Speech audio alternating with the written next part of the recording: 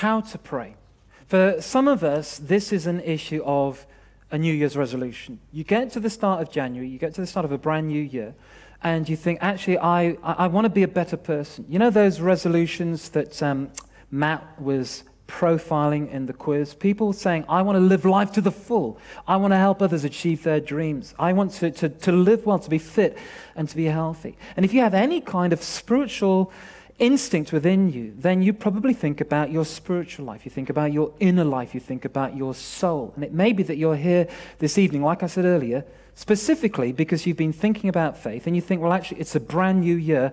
I really should get my faith thing sorted out. And prayer is one of the most fundamental things that we can do when we talk about our own faith and how that works and how that looks. And so we are asking the question today, how to pray. How do we pray? Let me get you to put your hands up if you would like to know how to pray more. Put your hands up if you'd like to know, be better at prayer, to do prayer more. Okay, now turn to the person next to you and tell them why you want to be better at prayer. And be honest and admit if you only put your hand up because you think that's what I wanted to hear. Just do that for 1 second. Why do you want to get better at prayer?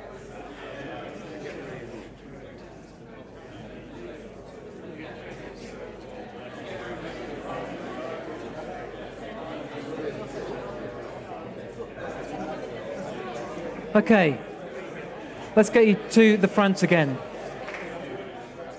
Okay, be honest now. How many of you put your hand up if you said that you wanted to get better at prayer because you kind of thought that that was what is expected of you? Put your hand up if that was you. Okay, a couple of honest people. Maybe that's all that there is. Maybe the rest of us actually, we want to get better at prayer because we know that there's something there. Listen, this is what I want to talk about tonight. One of the weird things about prayer is that Jesus didn't teach his disciples to pray. Jesus didn't teach his disciples to pray. He gathered all these people to follow him, and he started to teach them how to live. He started to shape them and mold them and help them to become the people that they were supposed to be, how to become their very best selves, how to become like him. They were his apprentices. And so he would share with them how to do life and how to follow God and how to serve God. But he never taught them to pray. And then you say, well, yes, he did, Philip, because he taught them the Lord's Prayer. But actually, he didn't teach them to pray until something very special happened. What do you think that thing was? Not that they were baptized. What else might it have been? Pentecost? It's good. It's not right. It's really, really simple. He didn't teach them how to pray until they asked him how to pray. Revelation. So let's see what that says in the book of Luke. It says, one day Jesus was praying in a certain place. When he finished, one of his disciples said to him, Lord, teach us to pray, just as John taught his disciples. In other words, there's no point in me teaching you to pray unless you want to pray. There's no point in Jesus teaching his disciples to pray unless they want to pray. There's no point in anybody trying to give you instruction. There's no point in you even wanting to learn or trying to learn yourself to pray unless you want to pray. The most important thing about learning to pray is wanting to learn how to pray. And there's something about the life of Jesus that he got the fact that he has these people around him, but he can't push this on them. Some people think that to be a Christian, you just got to do the right things. You just got to man up, woman up, grit your teeth, go for it, and just do the things that a Christian is supposed to do. It's not going to work. You can't force yourself into this. You can't religion yourself into this. You can't just do a bunch of things and then get into prayer. The only way that you can get more into prayer is if you want to get more into prayer. It is a hard thing. And I don't want to stand here and tell you a bunch of things and have you, make a little tick box list of things to do if there's nothing in your heart, because it won't work. It will be like those failed New Year's resolutions that last approximately 24 days. It'd be like that. You start off with good intentions, but it won't keep. It won't stick. It won't carry on because it's got to be something inside of you. Religion's not going to do it for you. Just making yourself do something is not going to do it for you. Being guilted by me or by yourself or by other people or by church, it's not going to do it for you. There's got to be something in you that says, actually, I see something in prayer and I want that for myself. And Jesus didn't teach his disciples how to pray until they asked him, how do we pray? And the reason that they asked him is that they saw him praying. Now, in the book of Luke, we see records of Jesus praying all the time, all the time, all the time. He would go to the lonely places to pray. He would spend the night in prayer. He would remove himself from the crowd to pray. He would give himself time and space to pray. And we see this over and over again in Luke. It's just a feature of that account of Jesus' life. And the disciples, they saw up close and personal Jesus praying. And when they saw Jesus praying, they saw something powerful happen. They saw that it wasn't just a religious exchange that was going on. It wasn't just mouthing some words. There was something incredible. And when Jesus had been praying, when he'd been in the presence of his Father, when he'd come back to them, something was different. They put two and two together. They could tell that the power that he had in his life, the beauty that he had in his personality, was intrinsically tied to prayer.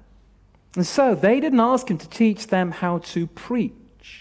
They didn't ask him to teach them how to do miracles. They didn't ask him how to teach them to draw a crowd or lead a movement or be charismatic.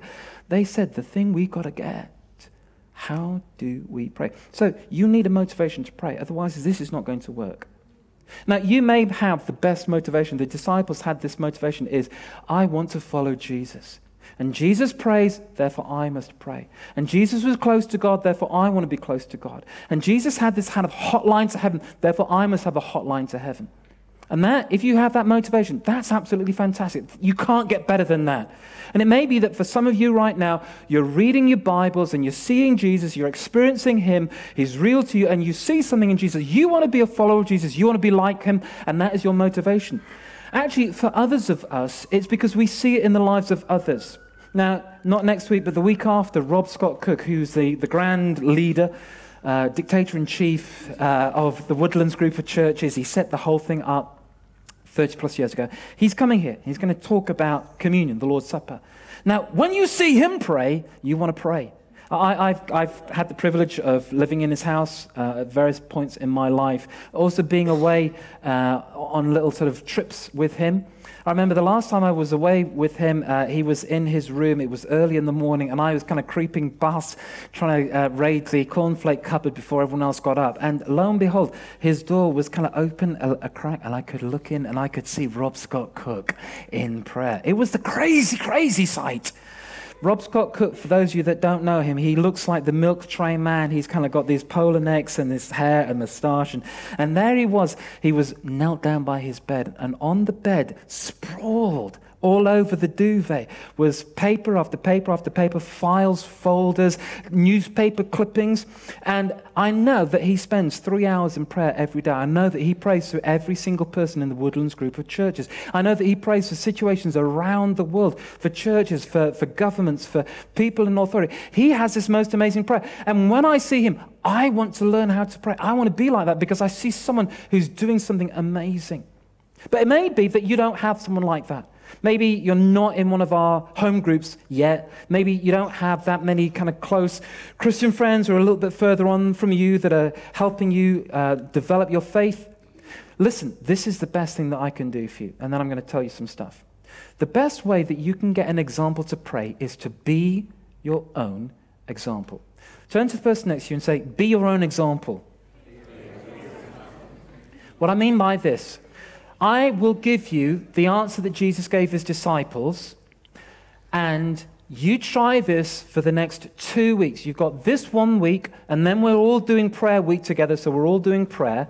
And then after the 2 weeks, if having done this, having given a little bit more time and space and attention and thought to prayer, if you don't feel the difference, give it up. But listen, this is my wager. I bet that if you get into prayer and if you do what I'm about to tell you and get into some of the other opportunities that we've got going, after 2 weeks, you will notice a difference. You will feel closer to God. You'll feel cleaner on the inside. You'll start to see things differently and impact differently in your workplace, with your relationships, in your family, in your home. I wouldn't be surprised if that happens. And when that happens, then something within us says, I want to learn how to pray more. But before I go on and explain what Jesus said, I just want to give you a little proviso, and that's this. Our vision as Metro is to help people find Jesus, follow Jesus, love one another, and serve their city. That's the icons that we have on the T-shirt.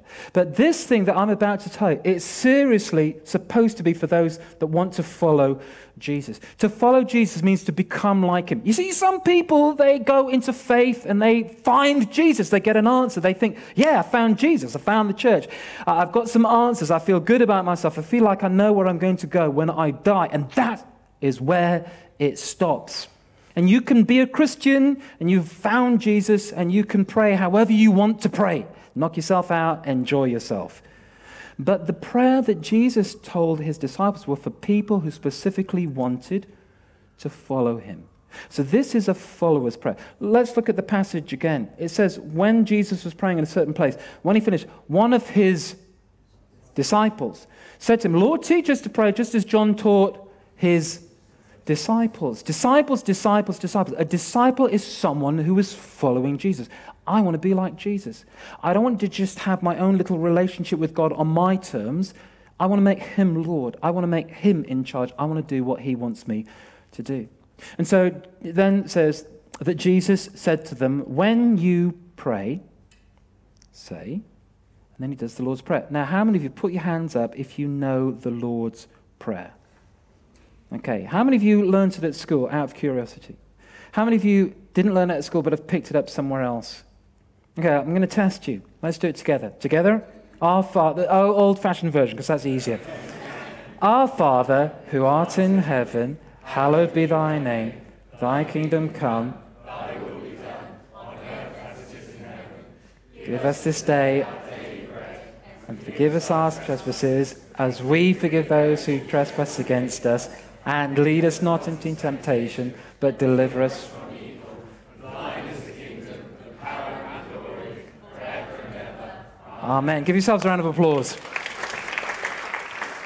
Okay, now this is how Luke records it, and I want you to see something. You're going to see that it's a little bit different. He says this, Father, hallowed be your name, your kingdom come. Give us each day our daily bread. Forgive us our sins, for we also forgive everyone who sins against us, and lead us not into temptation. That's it. Just 2 verses. Now, here's a little question. How many times in the Bible does the Bible record that the early church or the disciples used this prayer? How many times? Not at all. 0, zip, nada, zilch, the big fat nothing. There's no time in the Bible where you hear that the church got together and they prayed, Our Father who art in heaven. Why is it not there? If this is the answer to the prayer that the disciples have asked, if this is the Lord's Prayer, then why don't they pray it? I'll tell you why. You've got to understand what Jesus is saying here, what Jesus is doing here. And the best way that I can explain it is by comparing it to Sainsbury's Local.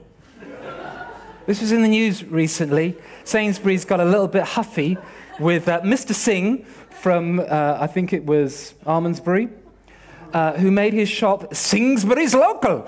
I think it's perfectly reasonable. But basically, the Sainsbury's people weren't happy. But essentially, what we're talking about, you can take that off, it's too distracting. What we're talking about is the experience that you have when you go to a Sainsbury's or a Tesco's or whatever supermarket of choice, Waitrose. When you go into these places, they are set up always, no matter if it's a highbrow or whether it's a little. They are, actually, maybe little's a little bit different. I don't know. I don't go. But they have a particular way. There's a psychology about it, but basically what they do is they arrange the supermarket in sections.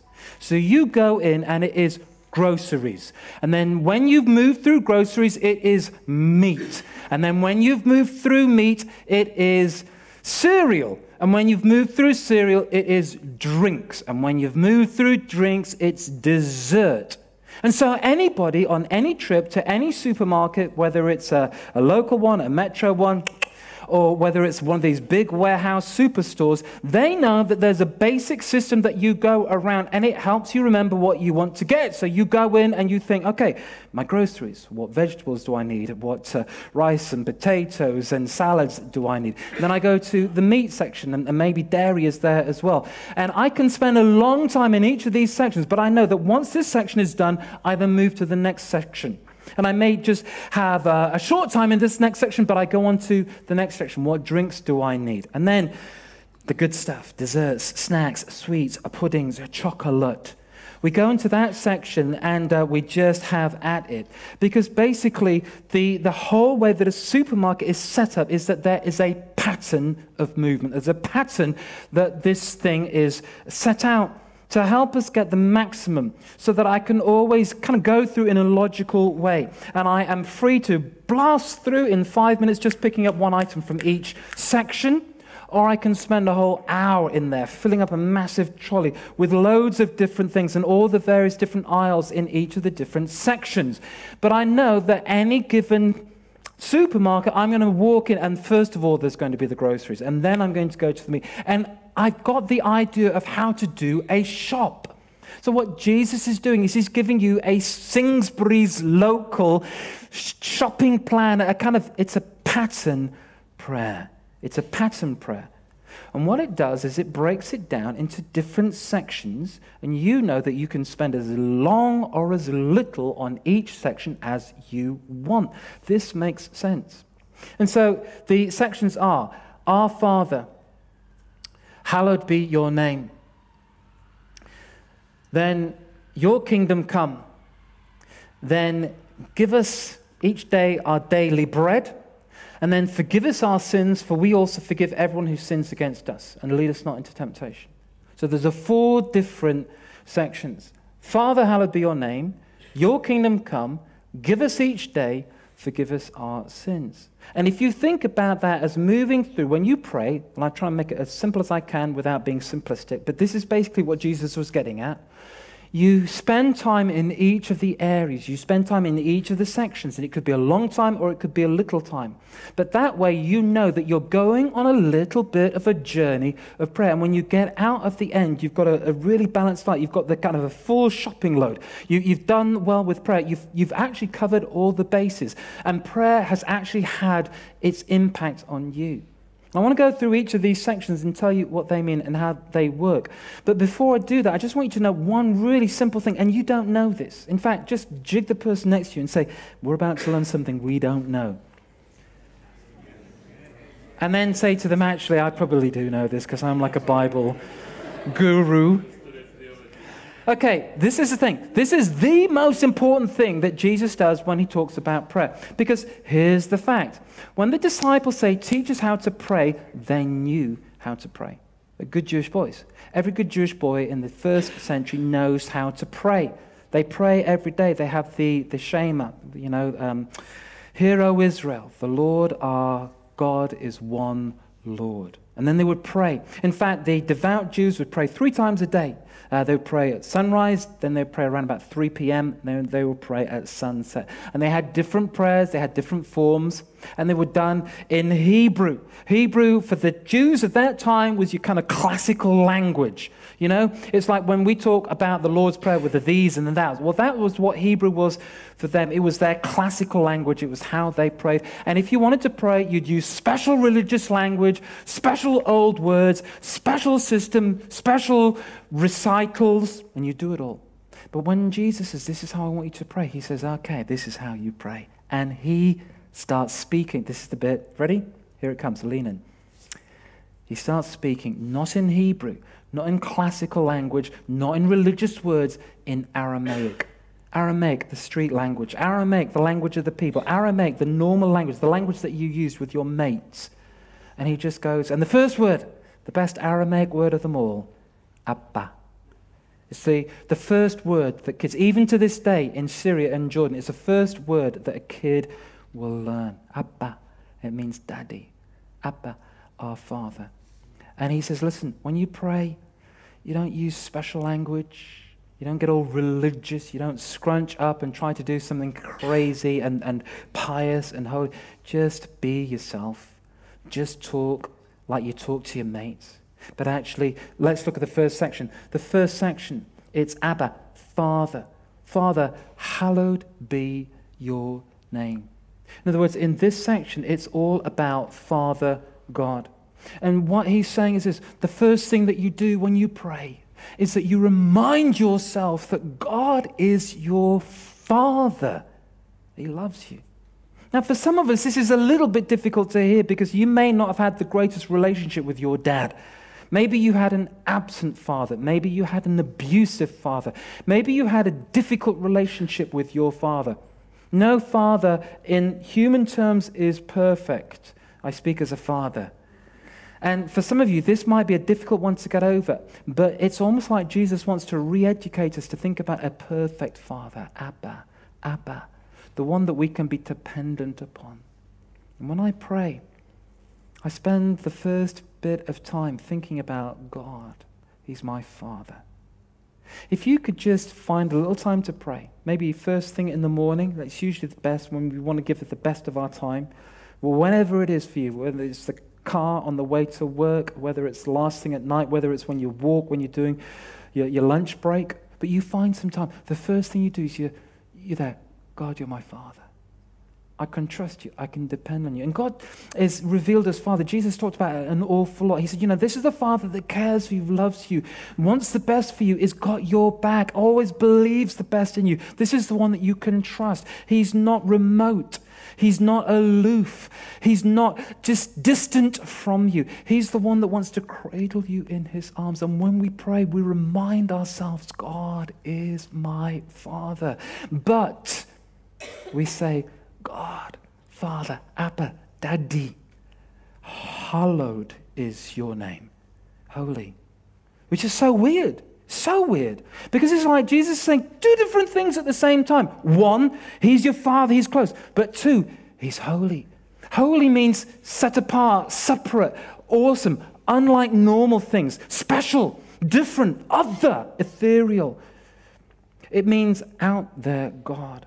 And so when I pray, I spend time holding these two things together, these two truths, that God is my loving Father, and yet he's so much above everything that I can think or imagine. He's on a different plane of existence, that he is so much greater than anything this universe could ever have to offer or experience.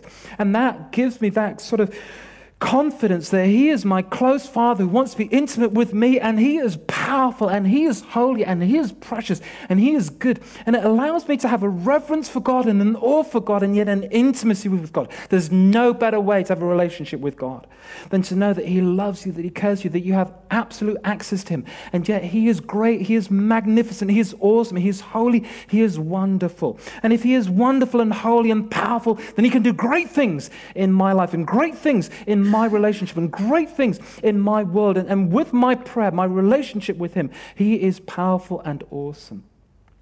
So the first thing that you do when you pray, you spend a little bit of time and you just concentrate on the fact that God is your Father, but he's also holy. Now, you might want to do that by listening to worship songs. You might want to do that by reading the Bible and thinking about what it says about God. Or you might just want to do that in silent contemplation, thinking, God, I thank you that you're my Father. God, I thank you that you're holy. God, I thank you that you're so close to me. God, I thank you that you're so powerful. And as we spend time like that, we begin to find ourselves changed. Now, the second thing, it goes on, your kingdom come. This is why I say it's a disciples' prayer. Because so many people, when they pray, it's all about, dear God, bless me. Dear God, these are my needs. In fact, you don't even pray unless you've got something that you need from God, right? If you're not very close to God, then you'll just pray when you want something and when you need a little bit of help from the man upstairs. But Jesus says the disciples' prayer, the followers of Jesus' prayer, that's a prayer that says, I know who you are, God, and I know who I am in relationship with you. Now I want your kingdom to come. I want your will to be done. I want to be on a mission with you, Jesus. I don't want to just be a consumer of faith. I want to be a person who is on an adventure with God. Definite charis, the best phrase of the evening. What a brilliant way to kick off 2017, on an adventure with God. And so disciples, followers of Jesus, we say, I'm on an adventure with God. And I want to pray and I want to add my say-so to God's say-so that we would see his kingdom come. His will be done. And so we pray for his kingdom. The best way I can explain this is Super Mario Run. I got Super Mario Run on my iPhone over Christmas. Anyone been playing Super Mario Run? Okay, just Ruben. Me and Ruben, we've been playing Super Mario Run on our phones, and it's quite something. It's a surreal game. Now, I never had a Nintendo before, never had a Game Boy, never played Mario, didn't even know who Mario was, let alone that he had a little pet dinosaur. Yoshi, very good. But what I discovered is Mario is an absolute genius when it comes to kingdom theology. Mario knows all about kingdom theology. If you've ever played Mario, you'll know what I mean. Mario has himself, as he's going through these different kingdoms and these different lands, and he has this enemy, this sort of, I don't know, weird, again, it looks like a dinosaur, big, muscular, Bowser, is it? Bowser. And Bowser captures Princess Peach, and I realize that I sound like an idiot as I'm saying this, but he takes her off into his castle. And basically what you do is you go through these different worlds. They're called worlds. They're called different levels. And on these different, some of them are set in the sky, some of them are underground, some of them are on the ground, some of them are indoors, some of them are outside. But you go through each one of these, and you have to overcome obstacles, and at the end of the thing, you capture the territory back away from the evil Bowser. It's so amazing. What he does is he jumps up onto a flagpole and he pulls down if you've seen this at all, he pulls down the flag of the bad guy and he puts his own flag there and says, now this is territory that belongs to Mario. Super Mario. This is great. Fantastic. Now, it's a great image. It's a great picture. If it doesn't work for you, then go buy the app. But essentially, it's saying you go through different levels, different parts of life, and you see the territory that is now captured and annexed by evil, and you take hold of it for God. And in prayer, what we're doing is we're walking through the different avenues and the different levels and the different areas, the different worlds that we inhabit. And we're saying we want this area to no longer belong to evil, where goodness has been held ransom, where the hearts and lives and futures of people have been captured and held hostage, where they have been repressed and chained and bound up. We want this to be territory where God is. And so I pray, God, let your kingdom come. I want to put a flag up for Jesus Christ in the area of finance. I want to put a flag up for Jesus Christ in the area of politics. I want to put a flag up for Jesus Christ in the area of healthcare, in the areas of community, in the areas of the vulnerable and the homeless, the addicted and the marginalized. I want to put a flag down in the place where I work. I want to put a flag down in my university, in my school, in my college, in my street, in art, in expression, in entertainment, in every sphere and aspect. I want to go through all of those different levels, and I want to go through all of those different worlds, and I want to see God's flag being raised. And so when we pray, we go on a journey of prayer. We say, God, I want to see your kingdom come where I'm working. God, would your kingdom come in the way that I am a boss to my employees? Or may your kingdom come in the way that I am a citizen of this city and I contribute to the community that I'm a part of. I want to see the kingdom of God coming in my family, my extended family. I want to see the kingdom of God coming in every area and element of my life. And so when we pray, first of all, we pray about our relationship with God. And then we pray about the world that we inhabit. And then thirdly, he says, give us each day our daily bread. And this is where we pray for our needs. And essentially, this is where I say, God, these are the issues that I have. It may not be literal bread, but it's most likely to be, I've got a need. Maybe it's a financial need. Maybe it's a need for help at work. Maybe it's the course that I'm doing. But I want to pray and bring my needs to God. And then the final one, forgive us our sins, for we also forgive everyone who sins against us, and lead us not into temptation. And here we're talking about our wholeness, my wholeness. In other words, I come to God, and it's weird. It's so significant that this is the last thing that Jesus tells us to do. Right now is when I ask for God to forgive me. It's not like I have to come to God and the first thing that I've got to do is throw myself onto my knees and grovel and snivel before him because I am just a rotten sinner. He says, look, come before me and let me know, I want you to know me as Father. And then bring me into every area of the world that you touch. And then ask me to supply the needs that you have. And that's where we get the word supplication, which is our sort of title for the detox today. Supplication, supply my needs. And then let's deal with the dirt inside of you. Forgive me my sins, as I forgive those that sin against me. And don't just forgive me for my sins. Help me not to sin in the first place. Lead me not into temptation. You may struggle with pornography. You may struggle with consumption of alcohol. You may struggle with losing your temper. You may struggle with having a bad attitude at work. You may struggle with gossip or backbiting and all these different ugly things about you. And you say, God, I don't want to just be forgiven for when I do them and make mistakes. I want you to help me not do them in the first place. I want to be whole. And so you've got 4 simple ways in which we pray. First of all, we pray about Father God. Secondly, we pray about his kingdom, his will. Then we pray about the needs that we have. And we want to consciously make sure that we're living lives on the edge. If you don't need to pray and ask God to supply your needs, you're not giving enough. Give more. Sacrifice more. Give to others. And then ask God to supply your needs. It's a better way to live rather than just storing and hoarding everything for your own consumption. And then finally, God, I want you to make me whole. Because you're holy, your name is hallowed, and I want to be holy too. I want to be like you. So this is our big idea. Disciples of Jesus learn to pray through this pattern. Just repeat it with me. Father God and his kingdom first, then my needs and my wholeness in turn. Let's do that bit again. Father God and his kingdom first, then my needs and my wholeness in turn. So here's a little practical way that you can actually do this. Say you've got 15 minutes. First of all, spend a couple of minutes just thanking God that he's your Father. And then take a couple of moments, maybe just 1 minute, in silent contemplation and think, God, you are holy. And think about God's awesomeness, his greatness, his power. And then why not go on and take, say, 3 or 4 minutes and begin to pray about the areas where you want to see God's kingdom come. It might be someone that you know that is sick. And we pray for God's kingdom. We pray that they be healed.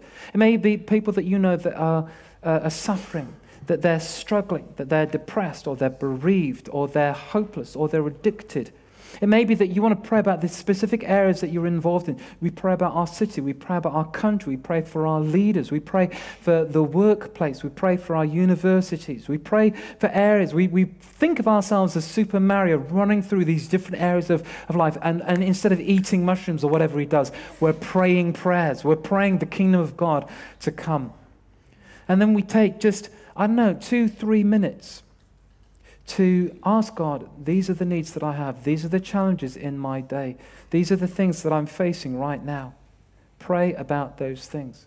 And actually, when you do all of these things, when you've got to one section, why not just take a little bit of a time, a minute, just to be quiet and say, what else do you want to lead me into prayer, Lord God?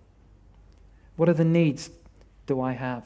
Or what other areas are there that you want to see your kingdom come? How can I do that? And then finally, just come before God and pray. Ask him for forgiveness. If you can't think of anything, again, just take a couple of moments, take 30 seconds and say, Holy Spirit, would you show me areas where I have let you down, where I've not lived up to your calling on my life? And then you may think about the day that you've had, or the week that you've had, and the people that you may have inadvertently offended or advertently offended. And then you ask God, forgive me, cleanse me, change me. And then you think about those areas. You think about those areas where there's stuff on the internet that you really shouldn't be filling your head with, or stuff that you shouldn't really be filling your body with. And you pray, Lord God, keep me away from temptation. Help me not to go there. Help me not to even be tempted because I feel so whole on the inside. And then you can do what the early church did, which is they added their own bit. For thine is the kingdom, thine is the power and the glory forever and ever. Amen. I'll tell you this, and then we're going to pray. The times that I have felt closest to God is when I have been praying on my own. If you think that the best place to be close to God is church, you're half right. This is a great place to connect with God and his people. But I tell you, the way that you're going to be most connected to God's Spirit and most alive with his presence and his power is when it's just you with Abba, Father. And as you begin to cultivate that, then something happens on the inside. You think, gosh, I know it's a struggle and it's always going to be a struggle, but I want to push into this. I want to get better at this. I want to learn how to pray. Let's pray right now.